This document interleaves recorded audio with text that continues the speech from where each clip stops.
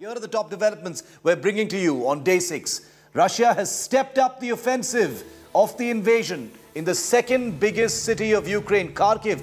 A Russian cruise missile hit a historic government building. This was right in the middle of the city. This is now becoming the most quoted and shared video across media in the world after India today broke it first.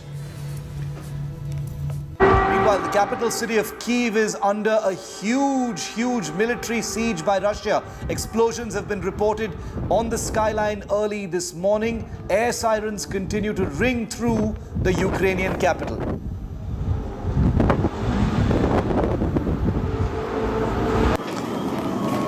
As tensions escalate, India has asked all its citizens to get out of Kyiv as quickly as possible. The latest advisory says students and citizens should leave Kyiv preferably by train. Messages from ministers also coming in on what the students need to do.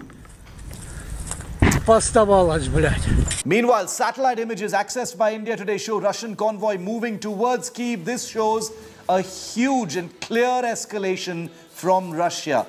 At least 64-kilometer-long tank convoys witnessed heading towards the capital city.